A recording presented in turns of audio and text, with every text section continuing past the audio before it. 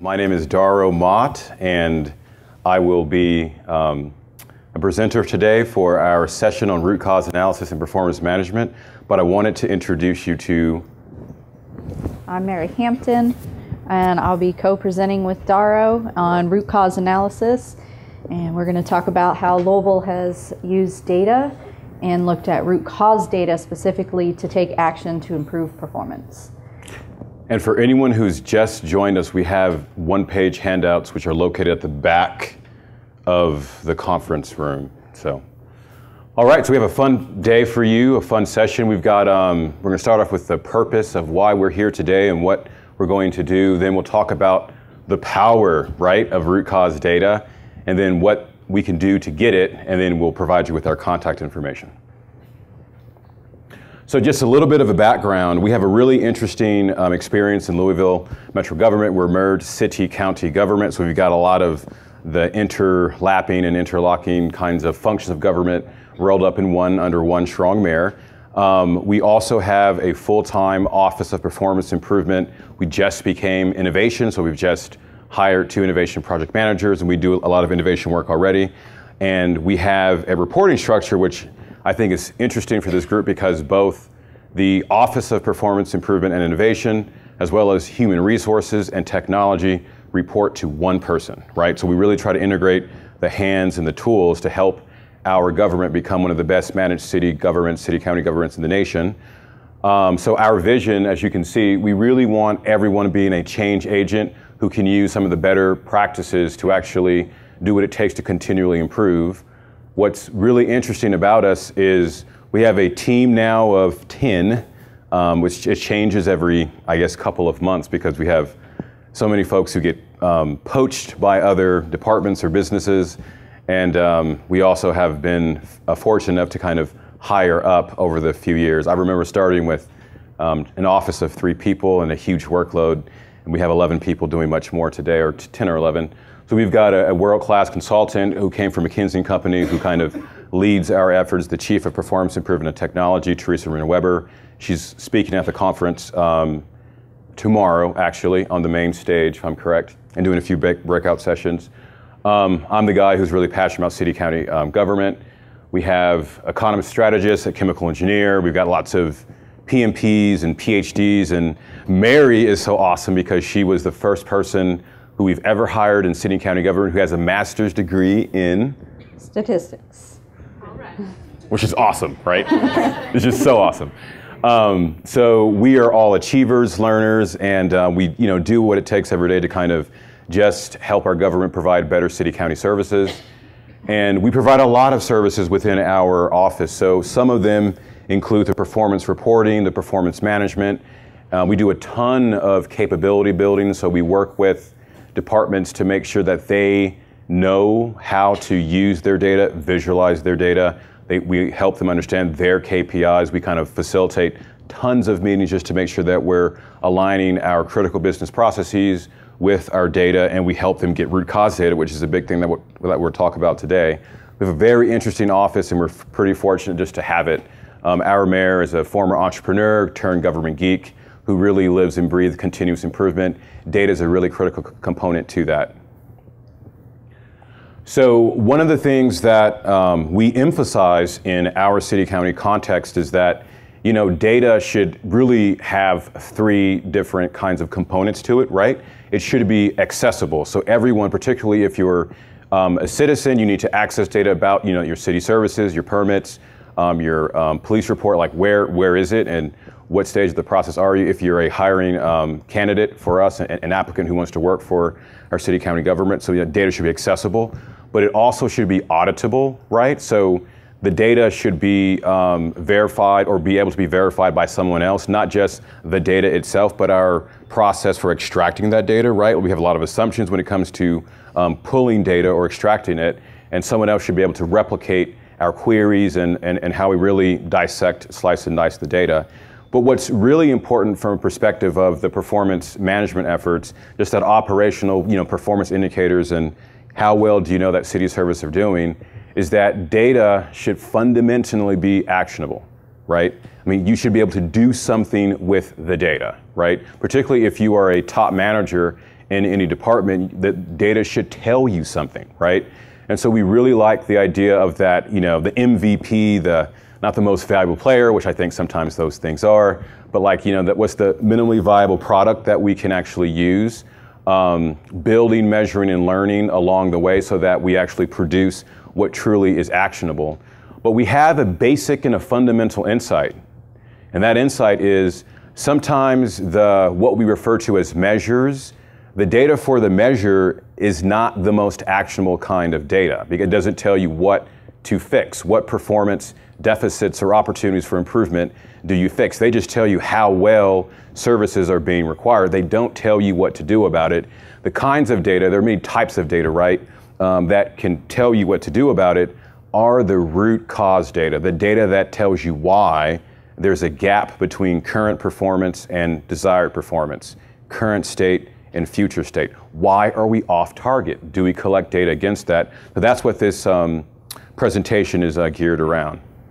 So we're going to start today with an example of where we use root cause data and some different methods of collecting root cause data to make improvement in our performance. And then we'll talk about in more detail those methods that we use to get some of that information. So Public Works and Assets department that we worked with, we were looking at their lost time injury rate. So how many times are they getting injured and being out of work, not productive? And so their rate was hovering, if you look at this chart, around 15 to 20% during the year of 2011 and 2012. And the Bureau of Labor Statistics says that local government should be around 2%. So 15 to 20 is a lot higher than that 2%. But if we just look at this, can anybody tell me how to improve?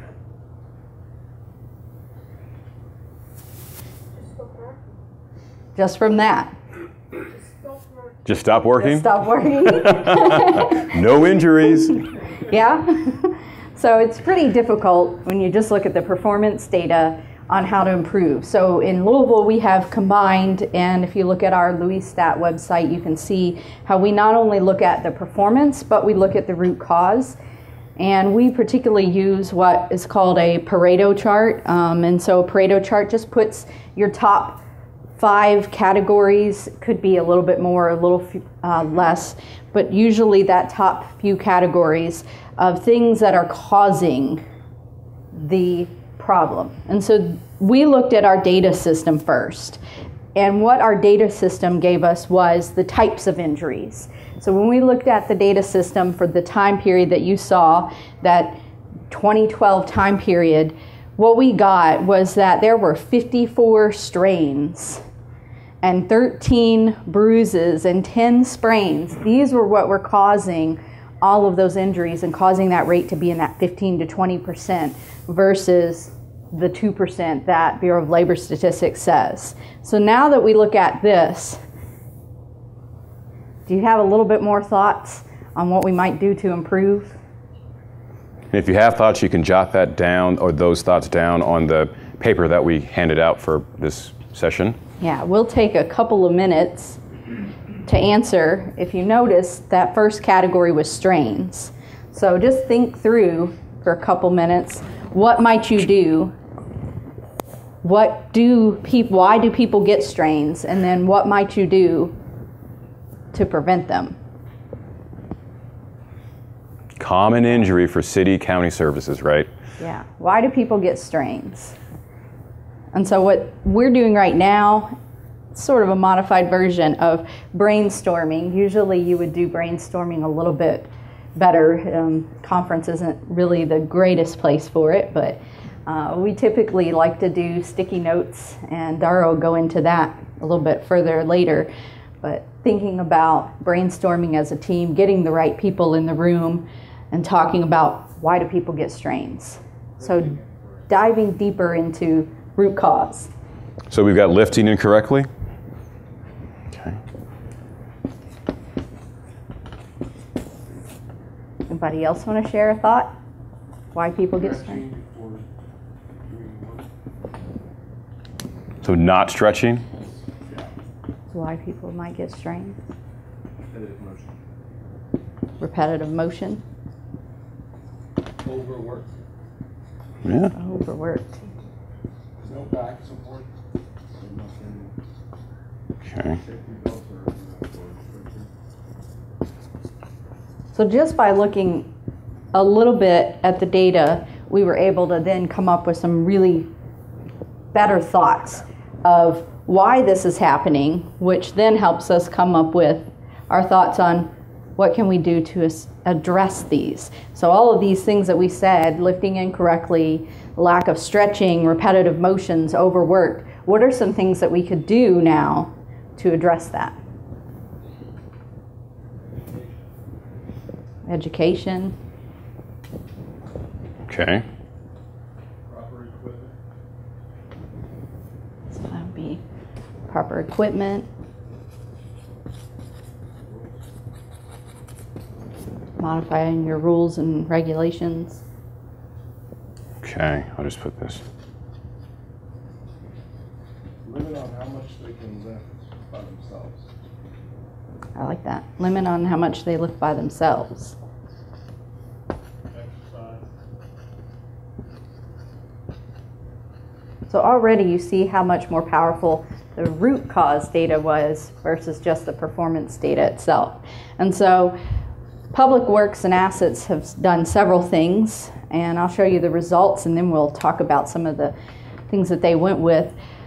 The results, as you can see, of the implementation of some of these brainstormed ideas was tremendous. They went from hovering around that 15 to 20% in 2012 to now they are around the 5% and been maintaining around that 5-6% for over a year now. So they're doing really great. And so one of the things that we did was, out of the brainstorming, of course, we come up with the fact that they were not stretching.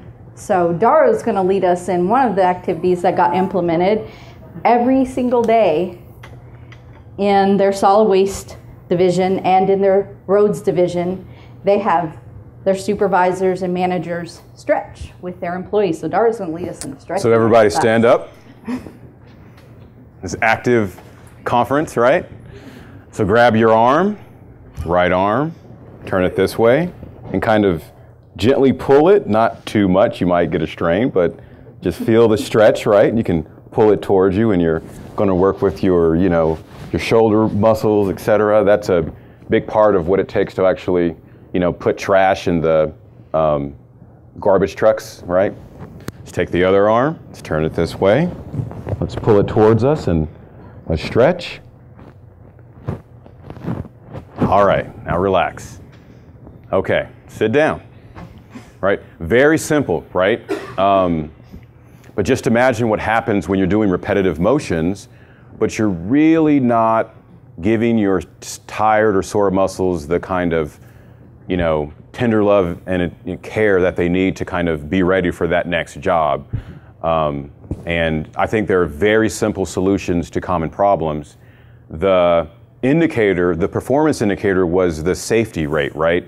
15% really is normalized to 15 employees out of 100 in a 12-month period get injured. That's way too many, particularly when best in class, which is our effort, best in class operations, sometimes have 0 lost time injuries for the same work or doing more work. So we really wanted to do simple things that address the root causes, but the root causes help us better understand what it takes to kind of get to the improved level of performance. And just to give you some more thoughts and ideas, so of course that was just one thing that was implemented. And another thing that they have found over time is that the stretching alone is not enough. So they have actually made multiple stretching classes so that they can rotate after, because so long you get used to those stretching exercises. So now they rotate every, I think, 3 months or so, and they do a different set of stretches. And then they come back and they do a different set of stretches. And so that was something they discovered over time by continuing to pay attention to this data.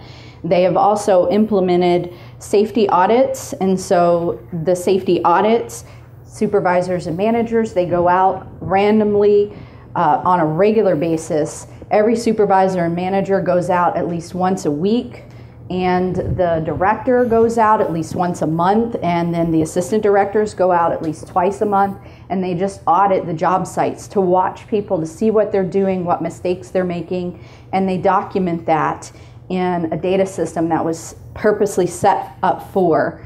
And that's another type of thing that we can talk about on how you collect root cause data. Dara will get into it more, but just different system configurations and starting a whole new database to collect specifically information that gives us more about root cause. And so those were a couple of things that they did. Several other thoughts, but if you have more questions, you can ask me later. We'll move on. I'll show you the Pareto analysis also changed. One thing that you'll notice about here, your injuries, lot fewer overall. Strains is still our highest, but it's only 6 now instead of 54. And it's a lot closer to the amount that we see in some of these other categories now. And so you only have 3, 2, 1 of these other types of injuries and only 6 of strains. So much better on the root cause data.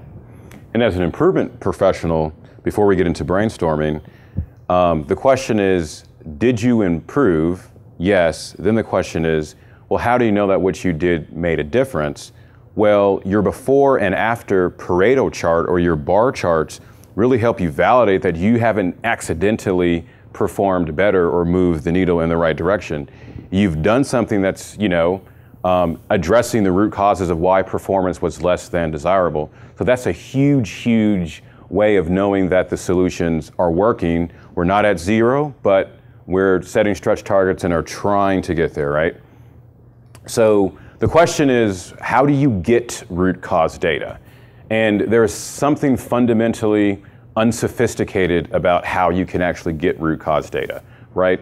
I think the first thing that Mary likes to do is look at what data you already are collecting. Yes, and so that was what we did with Public Works, is we looked in our data system and said, we don't have real true reasons why, but we do know what those injuries are, and then we can use other methods to figure out why we have those particular injuries. So what our data system gave us for root cause data was what injuries were contributing. And your data system usually tells you something, even if that something is in a comment box and you have to take a sample and go through just a few to start getting an idea. Another technique, which is, again, it's not sophisticated, it's not tech heavy, right, is brainstorming, right? So what in the world is brainstorming and why is it important? I think that brainstorming is so important because you can get a ton of ideas about why something is happening. What are the root causes to having a workplace that is not as safe as you want it to be, right? You can get a ton of ideas very quickly from a variety of people, right? That's a great kind of simple tool and technique to learn, and it really gets a ton of buy-in, and you can do so in between 30 minutes and probably an hour, right? Simple planning, you state your problem statement, and you get folks just to think about, why is this happening on this shift, on this route, in this area? And the goal is to get as many ideas as possible so we can then figure out which ones are priority and then address them. So here's a simple process. I'm not going to go through it in its entirety. I'm pretty sure you can download the slide, but how do you do brainstorming? There's a right way and a wrong way, right?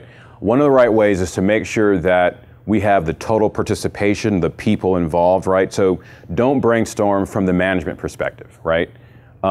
Get the employees in the room who are getting injured or who are working with people who get injured or who fear that they may be injured because the work is just very difficult and very repetitive, right? So get the right people in the room for the brainstorming session. You may need a facilitator, right? Someone who enjoys, just interacting with people and extracting qualitative data from like people's minds, right? Just get a good facilitator who can lead a conversation and someone who's probably non-threatening. So maybe if we're focusing on public works and assets, we don't want an operational manager in public works and assets to lead that meeting. Call in someone from our office or an outsider who's truly neutral, who truly is, only married to solving real problems, not someone who wants to kind of point the blame. Get the right people in the room, get a good facilitator, put the question on the wall, right? Provide Post-it notes. That's a very non-threatening way to do brainstorming, right? Everyone gets a Post-it note and everyone writes down one idea per Post-it note, right? And then suddenly you can have, you know, if you have 5 people, they have 3 Post-it, that's 15 ideas on their root causes. Each individual will give you probably a unique perspective. But again, you have 15 ideas, right? So what we like to do is then create common themes from those 15 ideas just to kind of align on if we're really going to design a data capture form that validates that for this injury, this was the root cause. We would like to have between maybe 3 and 5 fields, not 15. So we do like to consolidate the field name so that we can then use that to build tools to collect more root cause data. But the simple idea is to like really try it out, get a room, schedule it in advance. And the point is to get ideas and not shoot down, you know, anyone's ideas, right? So set some ground rules, and I think that you can get productive content from brainstorming. So one of the things that I like is, you know, about brainstorming is that the crazier the ideas, the better.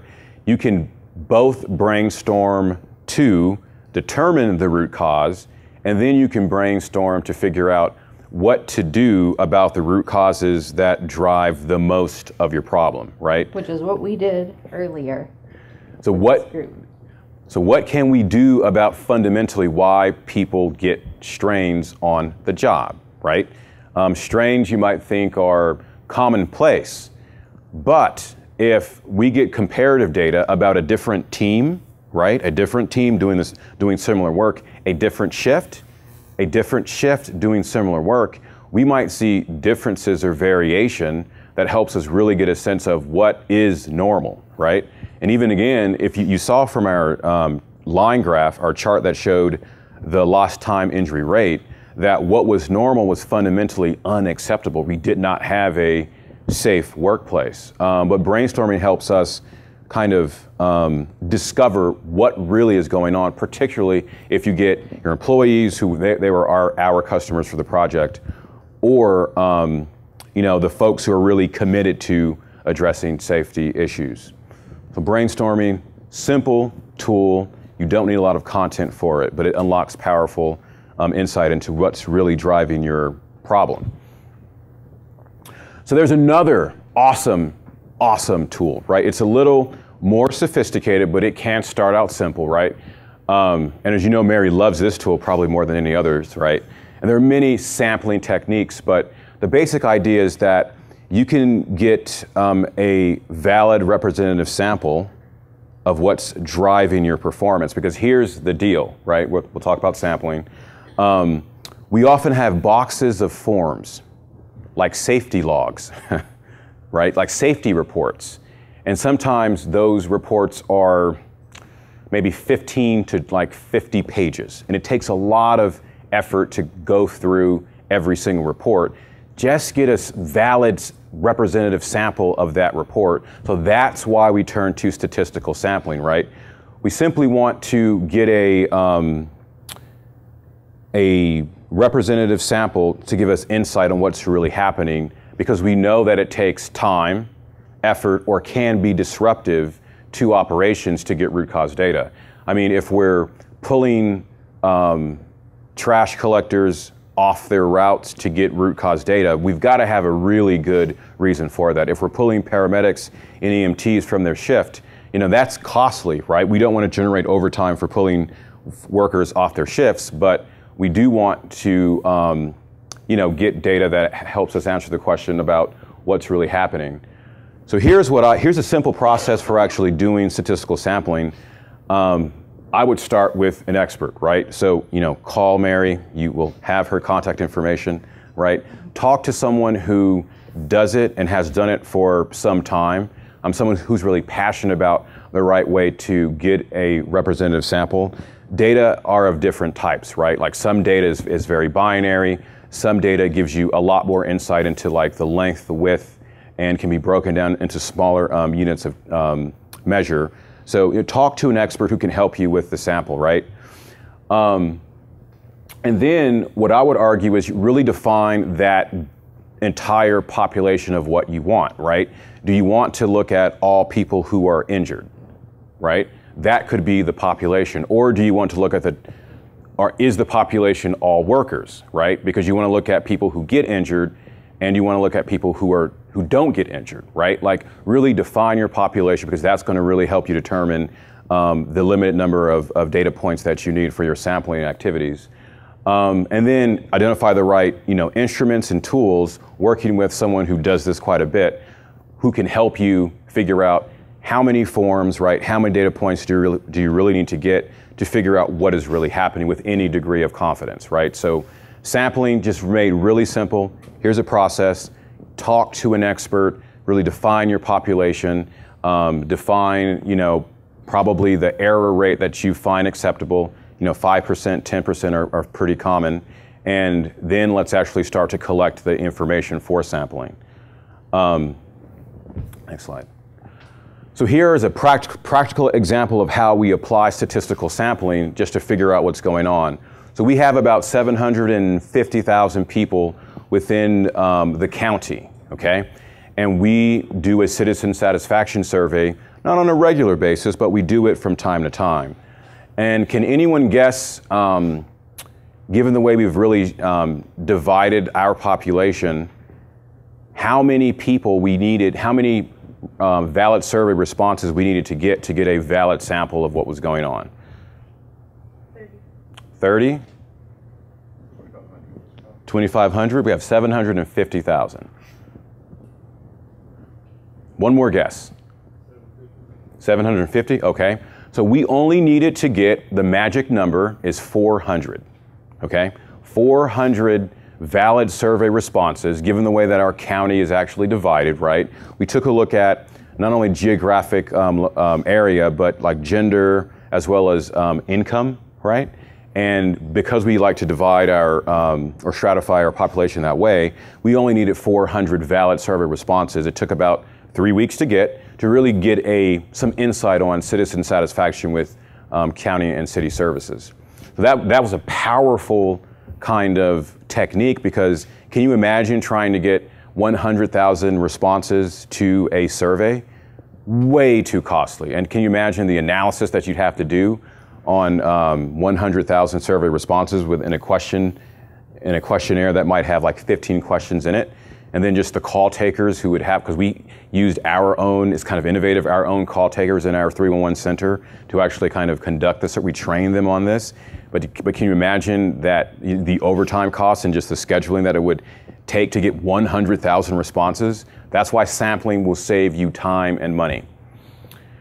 Next example, well, this is a really interesting example. We're currently looking at the process of how we respond to lead abatement cases, right?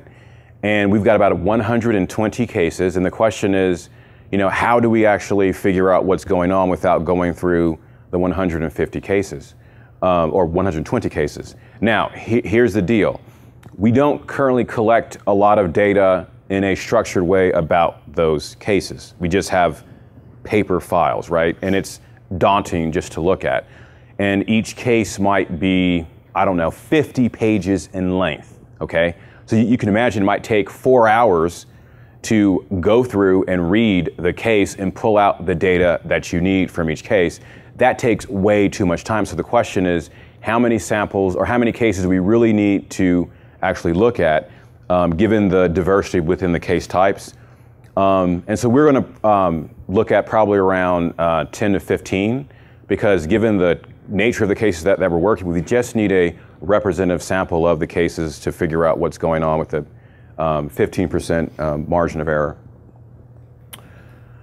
So the next one that we're looking at is the hospital turnaround time, and we were dealing with our EMS, our emergency services, being at the hospital. The ambulance would be there for over 30 minutes sometimes, and so we were losing needed, necessary people out on the streets to help those that needed to make it to the hospital, because they were spending so much time at the hospital with one patient. And so we did a study and a sample, And this is an example where even the smallest bit of sampling can really make a huge difference. So we had a couple of people who actually went out and sat at the hospitals and just documented the stuff that they observed to try to figure out what it was going on, why these ambulances were stuck at the hospital. Found out some of it was purely just the ambulance was maybe forgetting to push the button to say that they had left, and so it was inaccurate data, and some of it was specific hospitals that were taking longer because of the process there. And so through that, we were able then to work with those hospitals and improve the way that we worked and interacted with that hospital. And now we have some data sharing with those hospitals, and we're able to keep a better eye on it and even collect this information in a better way. And so we've made those process improvements. And this really was a very small, it was, I think 2, maybe 3 people went out and spent 2 days sitting at the hospital collecting data, and then we analyzed that. So it wasn't huge taxing time on a bunch of staff to do that. So great process improvement. We went from I believe it was 12% not making it out in that 30-minute time frame that we would have liked to 85%. And it was equivalent to 2 ambulances out on the street. So it really did save a lot of time. And Mary's example is critically important because, you know, we're in the business of saving lives. We've got increased demand for service every single year. We're transporting more people to the hospital. And since the adoption of the Affordable Protection, or the Affordable, like I guess the Obamacare, the Health Care Act, we're sending more and more people to the hospital with insurance now, right? So it's really interesting. But what that means is that we have an increased demand or workload for our, you know, medical transports. One of the other projects that we took a look at was late runs, right? In this project, the employee was the customer, because given the increased demands for service, we have people who work 12-hour shifts and they may get off 4 hours late. So the question is why? And everyone has a run report or a log. The reasons why we have late runs are not captured in an easy way, right? Dispatch captures the timestamps for different periods, but nothing captures why are you late but for that paper report, right? And so we spent about, in 2 different occasions, 2 weeks, taking a look at data from 3 different sources, right? Our run reports, our human capital management system, just to look at their time kind of slots, as well as another, the care system, just to figure out, you know, why someone was late. It took a lot of effort, but we married data from 3 different places to really figure out why we actually had late runs, right? So the entire population would be, for that 2-week period, the 400 late runs that we had, and we were able to really make progress in terms of helping employees, you know, see their spouses and families sooner, right? Because that's a huge issue in terms of just family dynamics, is not knowing when the mother or the father will get off on the shift because they've got a run that came in about, you know, 15 minutes prior to their scheduled end of shift time. Yes? Can I ask a question now, or should I wait till the end? Ask now, okay. yeah. So these are all really great examples, and I work for the city of San Jose, and we are developing a similar kind of team to look at these kinds of things.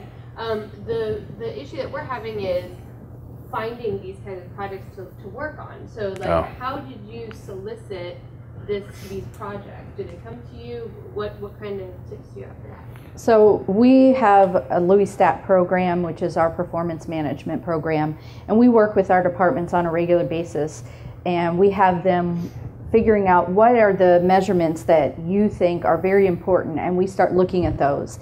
And then from there, we look at, okay, where are the ones that need improvement? And that's where these project ideas mostly come from, is those measurements, the departments that are very important, meaningful to them, and they need improvement. And so that most of these came from that. Our citizen survey was about how our citizens felt about safety, and our lead abatement, again, it was economic development, I believe. What department was it? Develop Louisville. Develop Yeah. Louisville, thank you. Develop Louisville, it was one of their measurements that they were really looking at, and then these other 2 were our EMS department measurements that they said were very important. And to piggyback on what Mary said, two things. One, we have conversations with the leaders within the business, and we ask them, what keeps you up at night, right? What's going on? Because we speak a kind of technical language, but we really want to know what keeps them up at night. And we try to figure out, well, what can we do to kind of co-create a structured experience to kind of deal with the problem? Just asking people, talking to them, I think can get results. I would invite you to tomorrow's session on the enterprise model, because that's a very robust methodology that we use for problem discovery, right? So we really look at what the department does as a business, its fundamental purpose, its mission, right? We kind of spin that into a value proposition.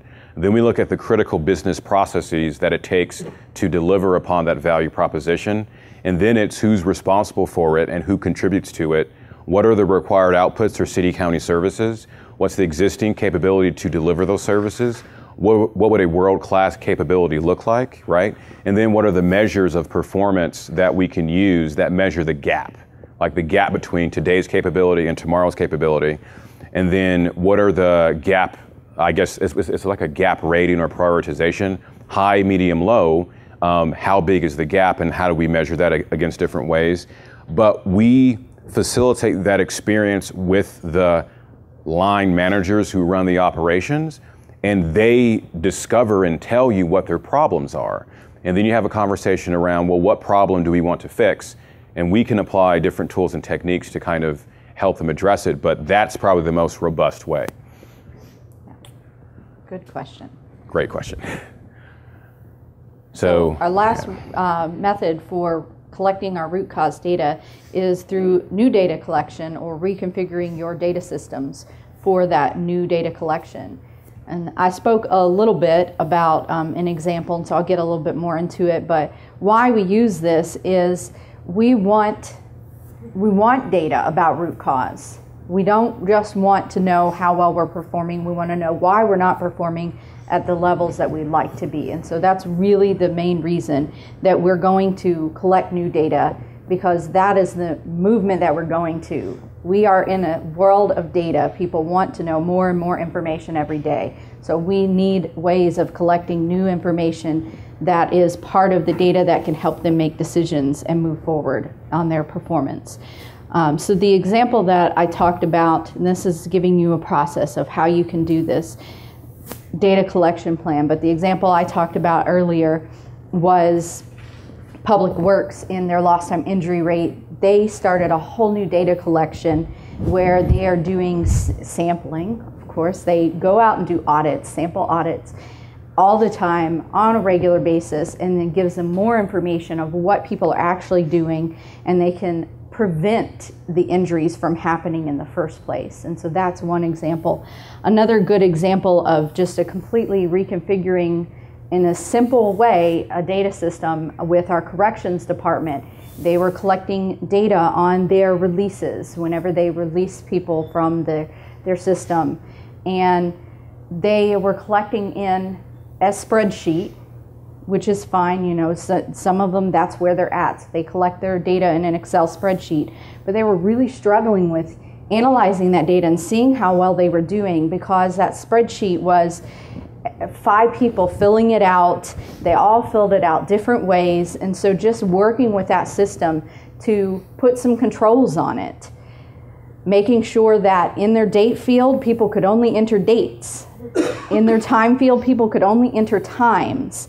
That their menu of choices of why they were being released or why they were late from being released, there was a short list of things that they could fill out, and not just everybody types in what they want. And so you end up with 3 different ways that the same reason was typed because there was no control on that. So just simple things like that. Having a collection plan, really, really important. So really working with your people to discuss before you start making these changes, what information do you really need to have? And how do you need to have that information? Because a lot of our information for root cause data is in this comment box that's 3 paragraphs long, and you have to take all that out And so right now you sample a lot of that, but let's see those pieces that were really important from that comment box in that sample, and can we turn those into 3 separate fields that now we can collect in that data system. So those are really, really important to really discuss that and think that through. What is it that you need? I won't read all this to you. I'll let you guys figure that out. So here's just an example of a data collection plan. Some of the questions you should ask. Who collects the information? What is it that I'm collecting? Where can I find it? When do I want to have this new information? How do I want it? What's some check things? That check step is really important to make sure that the data is still what you need, and any changes you need to make, you can make. And so I really talked about this system reconfiguration, I think, at the same time. But thinking that through, reconfiguring your systems. Anything to add, Dara? This is where root cause data marries itself to the technology, right? Now we have motivated managers who want to use data, but they don't have a form that feeds a database or an application which they can use to quickly query something that's searchable, right? The database. And that's where we can design solutions that people actually use for everyday business operations, using whatever toolkits we have, or expand or buying something, right? Or just actually making something for the first time. Because the form needs to allow you to create structured data, right? And that data should be, queryable, searchable. We're migrating to Office 365, but we still have like MDTs within different units, like ambulances and fire trucks, et cetera, that have data feeds, and data's in different places, and how do you get data to talk to the people, right? And how do you make that data accessible to the managers who need it? Because the way that it's recorded is not something which is friendly for a non-technical manager to use, but this is where we can develop applications, and we're doing that in the Parks Department right now. You think that collecting attendance data is simple, but do you count someone if they are there for 5 minutes, 10 minutes? What if they check out? Can we design like Kroger does it, or any supermarket? You've got that, rewards member card which collects data, and it's interesting, right? And you can do a lot of analytics off that. But we're designing that, for counting attendance, right? A form that is web-based where any manager can then use to key in information about demographics in one location. That feeds a SQL database, and then we can write scripts off that database. And then you can put that on your open data portal, and it's trustworthy data. But that's where we can actually kind of blend some of the root cause data with the performance management activities, and then get technologists to help us design the tools that can help answer key business questions.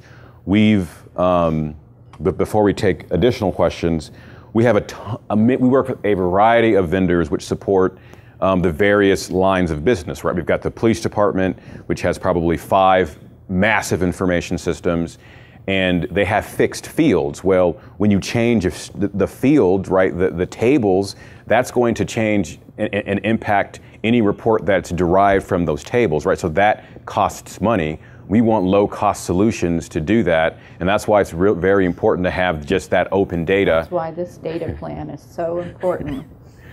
And for many of our projects, we've had to really restructure how we collect the data, because the data may no longer answer today's business problems, right? So we need to kind of modify the fields and create new forms. So we have a few questions on our worksheet just for you guys to think about. Few ways that brainstorming could be applied in your work. If you just take a moment to think about that, and anybody want to share some ideas so that other folks can go away with thoughts on where they might use brainstorming. Just take a minute or two.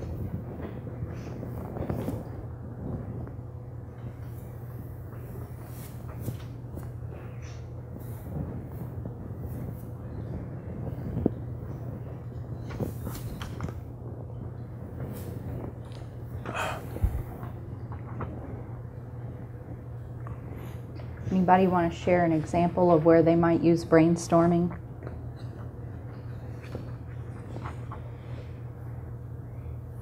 who really wants to brainstorm?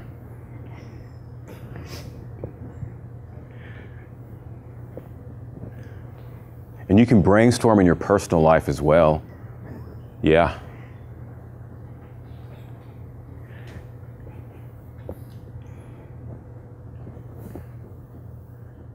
So my wife asks me, why are you picking up our son from the after-school care program 15 minutes before it closes? I say, let's sit down and just brainstorm about that, right? It kind of makes the conversation less emotional. He's not over-exaggerating. He truly takes all this stuff home with him.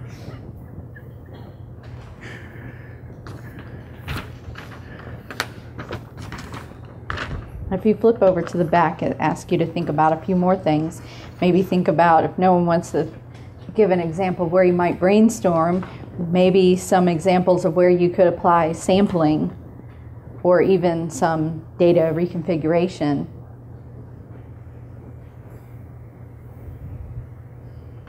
It's not the data reconfiguration thing. Are there certain certain things you look at that kind of key you in to know that this is actually a root cause or a good potential root cause data set? So like if you're looking at new data or if you're wanting to change or reconfigure how something's collected, what kind of keys you in to say, okay, that should be, maybe this is what I'm looking at versus that, other than just knowing the business process and the business, like if you're agnostic to that, are there certain aspects of the data that you kind of look at to say, oh, that probably is root cause because it has X, Y, and Z or something? Yeah, so I'll start that and hand it off to Mary. So the question, has to do with how do you know if you really have a good criterion for root cause data versus something that you think is root cause data, right? And so one of the ways to do that is to organize a list of simple root causes and go and observe the process and validate that, okay, that this does happen. Another way is to have a really good definition of something that is undesirable, problematic, or a defect, and then make sure that you're creating or collecting data that in theory answers why that defect occurs. So one example is, let's talk about fire response times. A defect might be you are not responding per the benchmark or per what the National Fire Protection Association says is the standard, right? So then you will know that there are some responses that I don't respond on time, then brainstorm, with the team on why that might happen, and then observe the process, and that should help you verify that you really have root cause data. We kind of document those in check sheets. Mary? I want to answer this a little differently because I kind of took your question a little differently. So when I look at data that I might not be totally familiar with, Daro's on a different perspective. I actually pull data and look at it a lot. And so if I pull data, I first look for information that I can easily see different groups and categories and ways of separating it. And I tend to actually look for those comment boxes when I'm looking at data and see if in those comment boxes I see common themes popping out at me. And so that's what I do to really look for root cause data that's already in the system. And then I ask myself, does this make sense? And I might then have to go to the subject matter expert and the person who's on this process to figure out, does this make sense? Are these reasons why you might be struggling in this area? Or is this just something that I saw that maybe doesn't make sense? So I would then go to the subject matter expert. But that's what I tend to look for. Categories and groups of data that really just pop out. And really in those comment areas are usually the most common place that I find them. And is it usually the disaggregate data, right? It's the kind of, you're getting down to the most detailed that you can see it. Mm-hmm. Yes. Yes. Mm-hmm. So I think there's an analogy that I'm seeing with kind of product work, which is the sort of work that I do, where if we're trying to understand user behavior, we'll ask why until asking why sort of Yes. reveals itself. We love that method. Yeah, and so so with this, I mean, disaggregating was helpful because until you do that, you can't see the next thing. But Right. muscle strain wasn't the root cause. Muscle strain is why is the number so high, or why is muscle strain so high, and then you can go. At some point, you go like, okay, well, answering the question of why does garbage weigh a lot might not get us anywhere. So this is probably where we're at things are. Absolutely. And sometimes we kind of think of them as tiers of root causes. So why are you injured? Well, I've got a strain. That's tier 1. Well, why do you have a strain? Well, it might be because I did not, exercise, or I worked 2 shifts, right? Or I was working too quickly. That might be tier 2. Here's our contact information, so that you can jot that down if you want to. You can see us. We have our business cards as well, so you can get that information from us. Are there any other questions? Anybody want to share ideas that they jotted down or thought about? So I'm wondering if you talk a little bit about how, if you've been able to, and how you move from using root cause data to identify problems to identifying potential solutions, and then experimenting with solutions to identify what works, and then moving resources towards those solutions. So what does the second half of the process look like, and how does data enable that, or what are the specific challenges that prevent government from doing that more frequently? That's a beautiful question, right? Like, what happens next in the process of problem solving? So there are many ways to answer that question. Here's one. Now that you understand what is happening, okay, you then can create some sort of list of why that happens, right? Then once you believe you know why, because you've sat down in a room with people and you've figured out why, then you can go and observe the process and validate and collect data, right? Again, that confirms that why you believe the problems occur are indeed the real reasons. Okay. If you've confirmed the root causes and quantified them with data, sometimes you can, sometimes you can't, then you can create an action plan that says, here's what we think we can do quickly with a big impact to address the root causes. Then we run those trials or experiments, and then we go back and validate the impact of those experiments against the original problem. So we re-pull the data, we monitor and diagnose and pull the data again and again and again, just to make sure that we're, 1, improving our injury rate, and 2, as you saw in this example, we're dealing with the quantifiable strains that are driving the most of the problem. And so it really lends itself to experimentation, because you may not know why this shift or this route actually is more prone to injury, but you should always collect data confirming what your perceived, reasons, and then you want to test to see if what you've done from an action step perspective has made a difference on your lost time injury rate. And I would argue that you need to see that you've made a difference that is sustainable. So look at your performance over in a time series. Is that helpful?